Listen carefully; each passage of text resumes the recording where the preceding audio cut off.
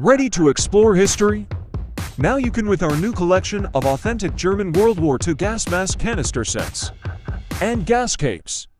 These carefully preserved pieces of history provide a unique window into the past and are perfect for collectors and history buffs alike. The M38 gas mask was the standard gas mask used by German soldiers during World War II. It was an improvement over the earlier M30 gas mask and featured a more efficient filter system. The canister was made of metal and had a hinged lid. Inside the lid was a spare lens compartment, which held two sets of spare lens. The mask itself was made of canvas and then later rubber. They had a metal frame with clear lenses for the eyes.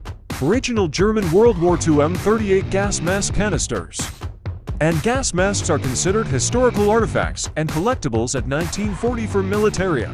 Thanks for watching and please subscribe.